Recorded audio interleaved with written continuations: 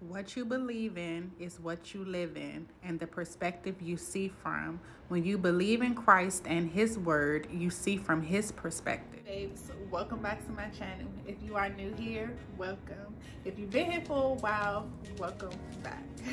So you guys, as you guys can read by the title, I am going to be giving you a testimony. One out of many, okay?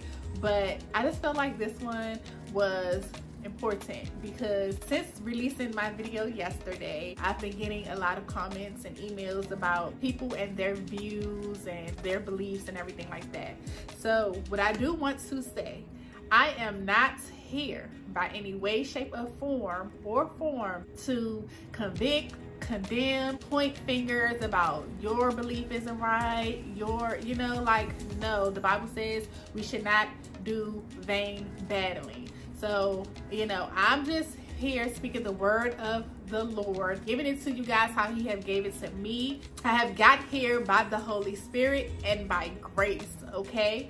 I understand it. I am a living testimony that grace is sufficient in our lives, all right? So I'm just coming to try to maybe help you guys get a better perspective or view on how grace works and how it has took place in my life. It's by the title, Homosexuality.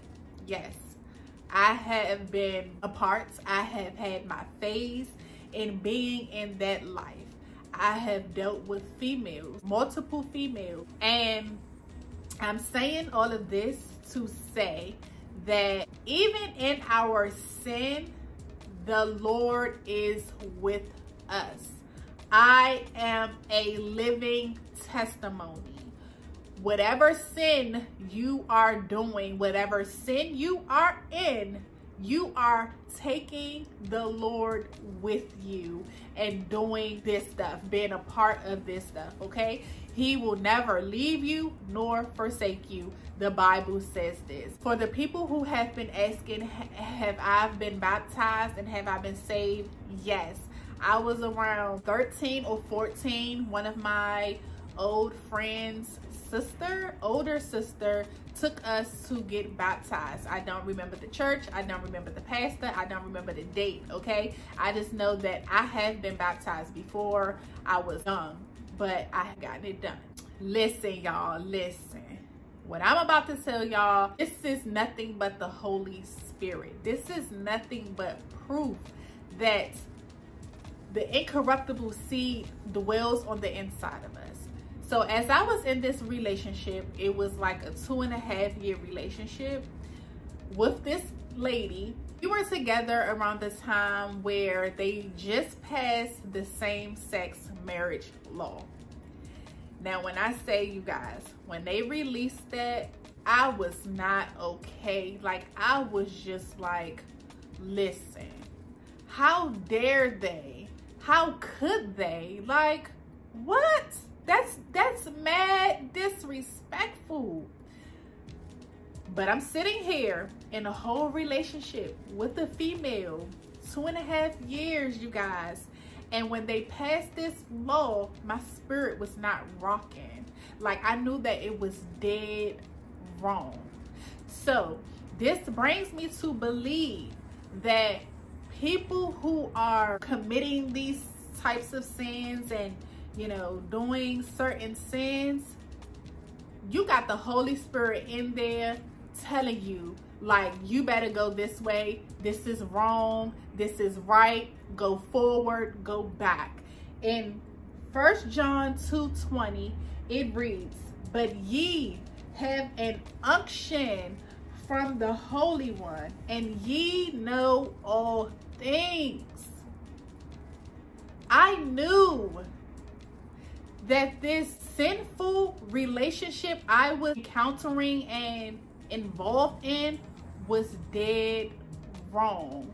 And I knew exactly that I knew it was wrong when they passed that law. And I was like, hold up, wait a minute. And I'm sitting here in a relationship with a woman. My spirit was not having it. So this goes to show that we know, God made us free moral agents. He gave us the choices to choose, you know, decisions to choose. He's not forcing anything on you, but we do have the Holy Spirit unctioning us, telling us all things. 1 John 2:27, but the anointing which you have received from him abides in you, and you do not need that anyone to teach you. But as the same anointing teaches you concerning all things, and is true, and is not a lie, and just as it has taught you, you will abide in him. Jesus. Even in my madness, y'all, catch this. Even in my, if we go back to Sodom and Gomorrah, we know how the Lord feels about same-sex encounters, same-sex relationships. We see clearly how he feels about that. And I was in it, full throttle, in that. But the spirit in me knew that what I was doing was wrong. And by his grace, and by his mercy, and by his love, by me repenting and turning away from my wicked ways, the Lord forgave me. He was with me the whole time. He never left. He don't leave or forsake us. Y'all, listen. So I'm saying this to say, and I have a family bloodline of homosexuality, our women, the females having diseases. I have a bloodline of this. My mom's 8 children, her daughters, all are homosexuals, you guys. All of them. I fell into that as well. But it wasn't from my mother going to the courts. It wasn't from my father going to the courts. It wasn't from them doing this long, drawn out stuff. The Lord says, pray. Lay it at his feet. Leave it there. Let him handle it. Don't pick it back up. That's faith. Why? Because the Lord at the cross finished it.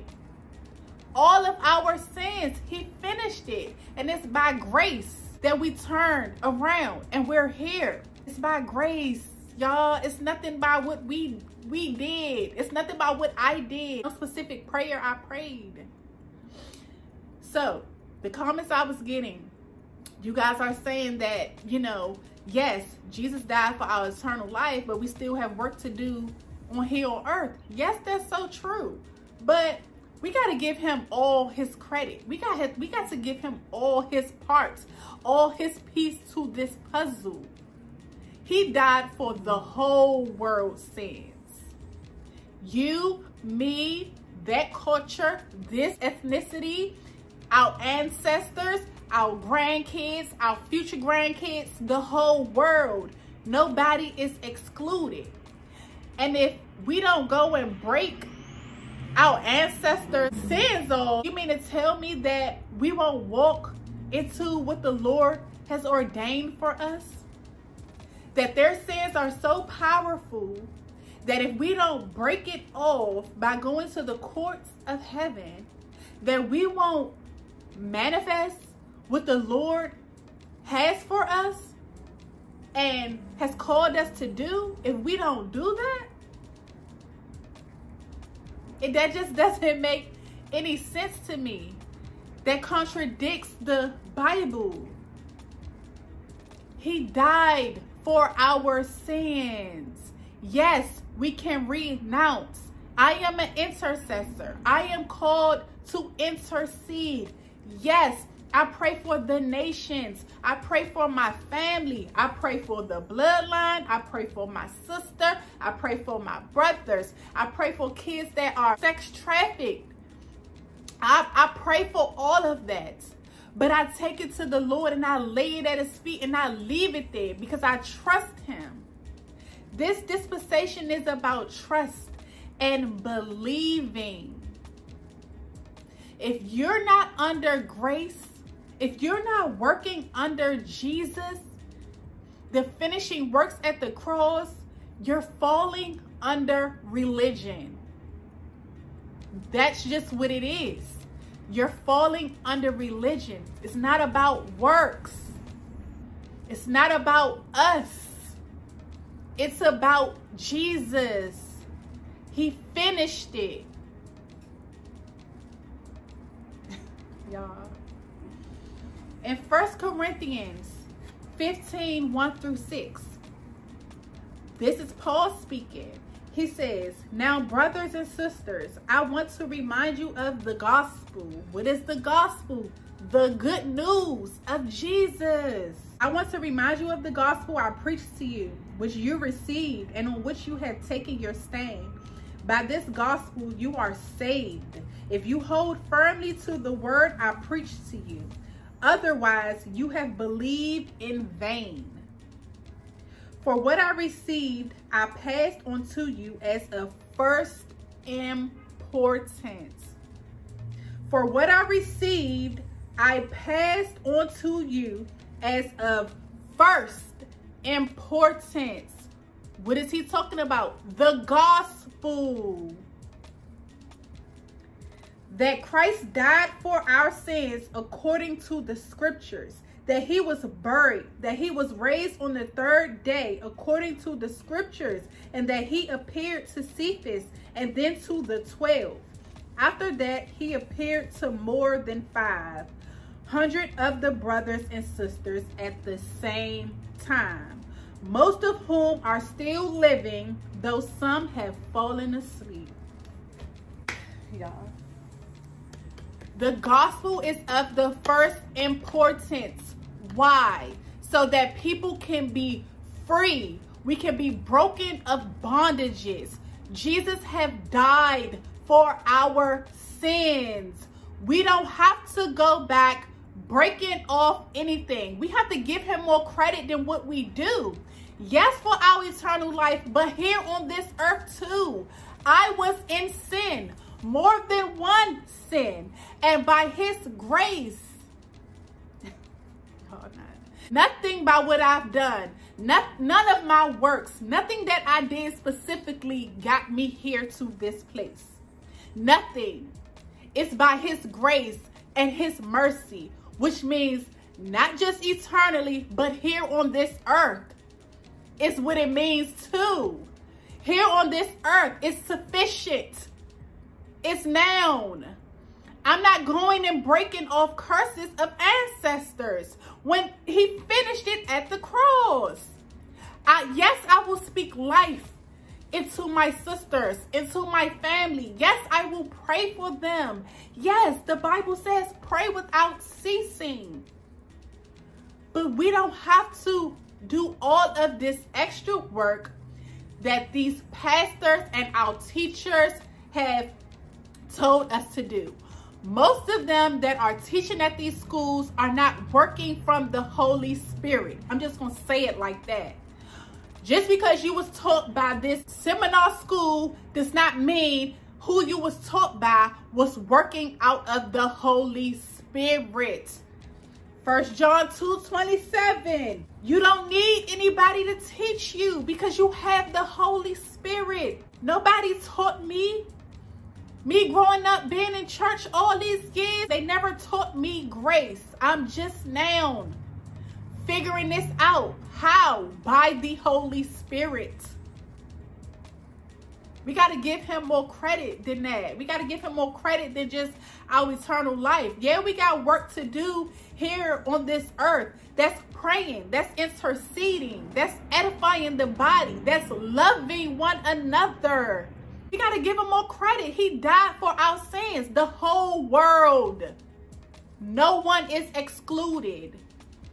Just because your bloodlines have this in them doesn't mean it's going to stop you from what the Lord has called. Not going to stop you from the will that the Lord has planned for your life.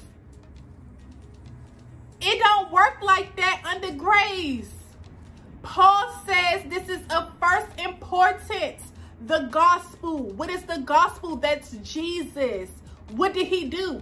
Die for our sins.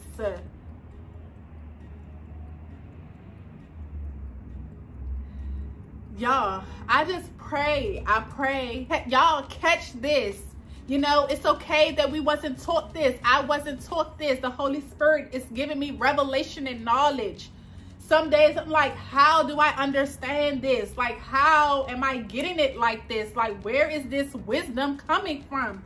The Holy Spirit.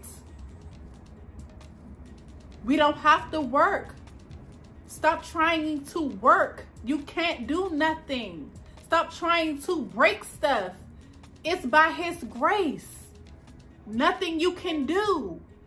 Whatever the Lord has for your life, it's going to be done in Jesus' name. All of those sins that I came from, it didn't stop the will that the Lord had over my life.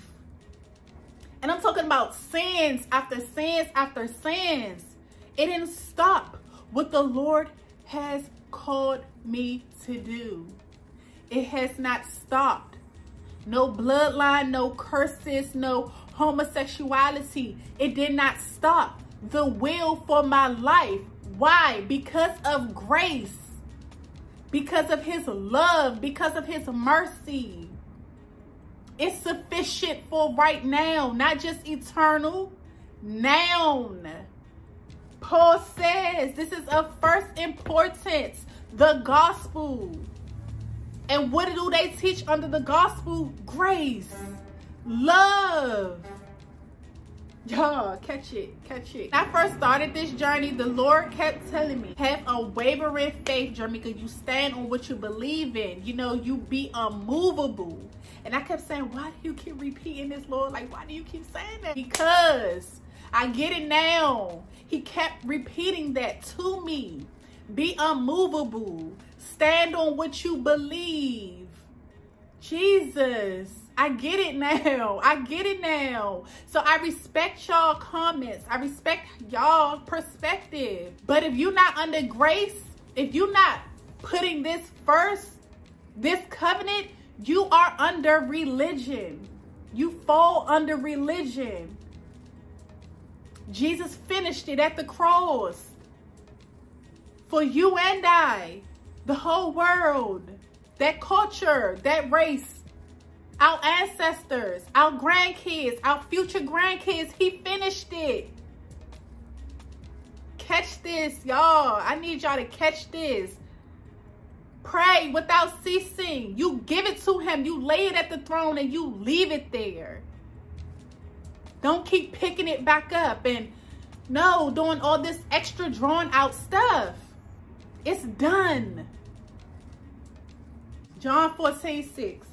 Jesus said unto him, I am the way, the truth, and the life. No man cometh unto the Father but by me. Y'all got to understand that. In 2 Timothy 2:24-26. And a servant of the Lord must not quarrel, but be gentle to all, able to teach, patient, in humility, correcting those who are in opposition. If God perhaps will grant them repentance, so that they may know the truth. What is the truth? Jesus, grace. Know the truth, and that they may come to their senses and escape the snare of the devil, having been taken captive by him to do his will. Y'all, the truth, the way, and the light is Jesus. He finished it. He died for our sins, okay? All of our sins, not just eternal, sufficient for right now. It's no ancestor, it's no bloodline, it's no curses that can stop you from the will of God. None. It's done. I'm a living testimony. I was in sin, big sin, but the unction of the Holy Spirit was always there, guiding me. Jermika, no, this is not right. And it's out of people being rebellious and bitterness, unforgiveness, and a hardened heart that they continue to be in that sin. It isn't going to stop my sister or my relatives because I'm working out of a hardened heart and out of my sinful ways. I have to repent and turn from them. We have the incorruptible seed living on the inside of us, you guys. I did not want to make this that long, but I hope y'all caught this. I need y'all to catch this. Like, seriously. We can agree to disagree, but I'm unmovable. I stand on what I believe in. I'm not going to the courts. We don't have to go to the courts. Listen, you guys. Don't make this harder than what it have to be. He loved us that much. Grace. I'm done. I'm done. I love you guys. I love you guys. I hope that you are blessed. I hope that you stay blessed. I hope that you guys catch this. Okay? I hope that you catch this. Go take it to your pastors and your mentors and ask them, what is this grace covenant? Like, give me more detail, you know? Like, don't skim over it. They just skim over it without giving us the detail. Take it to them. Ask them about it. Ask Holy Spirit to give you revelation and knowledge. That's where I am. Nobody's teaching me anything but the Holy Spirit. So I love you guys, and I will see you in my next video. Bye.